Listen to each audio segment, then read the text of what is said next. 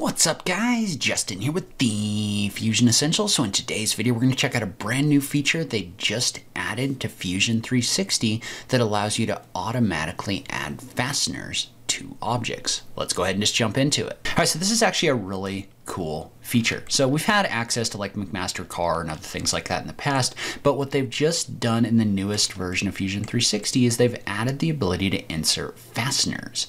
And so what you can do is within this object right here, and I just created some random plates. There's no real like rhyme or reason to these or anything like that, but you've got the ability to click on this button right here to insert a fastener. Well, if you look at this, we now have a library of bolts, screws, nuts, and washers in here that you can add automatically, which is super cool. So let's say that we wanted to add maybe like a, we'll go with a round head right here, and we'll go with maybe a self-tapping, and we're just going to pick one of the options that are over here. So notice how you get a ton of different options in here for things that you can select. You can kind of move this out and move this over in order to see a little bit more about them, especially if you're looking for something specific. But we'll go ahead right now and we'll just pick this first option. And so what we can do is we can mouse over this, and the problem is I think I've picked one that doesn't quite get big enough, but you can mouse over this and this is going to place this in this location. Now, one of the cool things about this is going to try to automatically find something that fits in the holes in here, but if it doesn't, you can also pick one of these other options in order to kind of like size it yourself, right? So I can just kind of go up and up until we find something that works right here. And I can take this and notice how right here, I can take this and I can change the length. So I can set the length in here, and notice how this is snapping to the lengths that you can buy or that you can get right here. And then when you're done, you can click on the option for OK.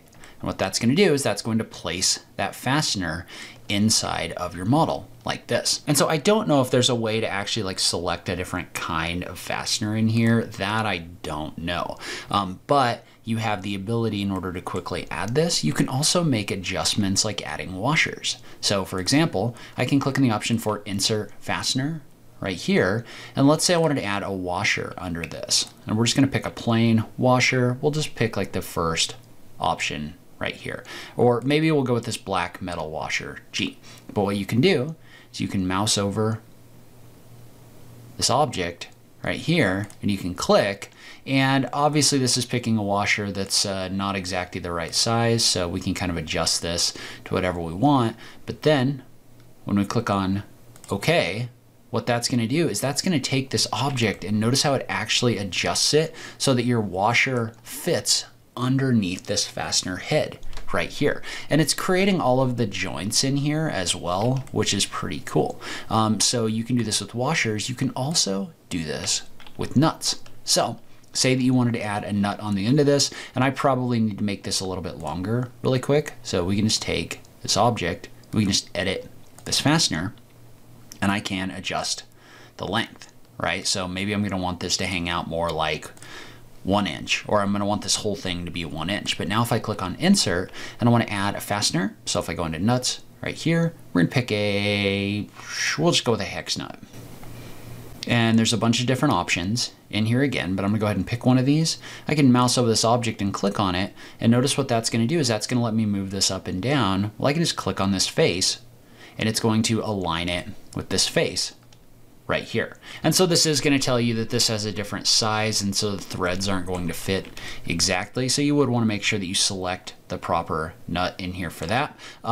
But that's something that you can pay attention to when you're actually selecting these. I more just want to show you how you can add these into your designs. But notice how we've got this nut right here. So one other cool feature about this that I really like is you've also got the ability, and obviously you wouldn't like build this way, but you've got the ability to not only add a single bolt in here or screw, you've also got the ability to add multiple screws. So let's say for example, and the square heads are probably going to be a little bit big, so maybe we'll go with a hex head.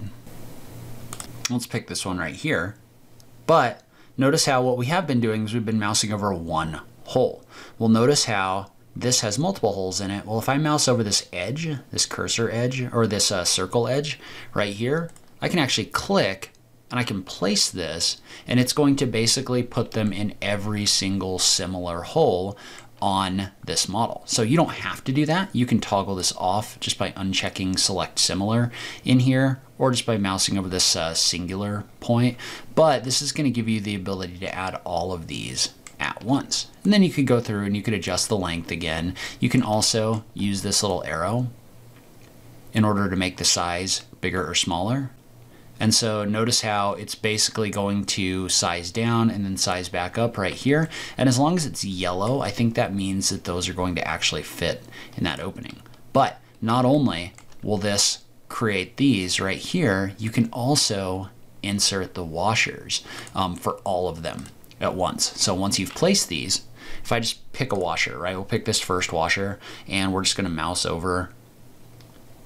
Again, you want the edge of the hole right here, but notice how this took all of them, and I'm gonna adjust the size really quick. I'm gonna click on OK. Whoa, that went a little further than I wanted it to go. But that's going to automatically adjust the height in here. And I can just go back and I can just edit this fastener in order to make it smaller because it came in here a little bit too big. That's one of the cool features about this is if I click on OK, notice how it's gonna adjust these back down. So you can use this in order to quickly add those nuts and washers in here directly inside of your model from a library that lives in Fusion 360. All right, so that's where I'm in this video. Leave a comment below. Let me know what you think about this feature. I just love having that conversation with you guys. As always, thank you so much for taking the time to watch this, and I'll catch you in the next video. Thanks, guys.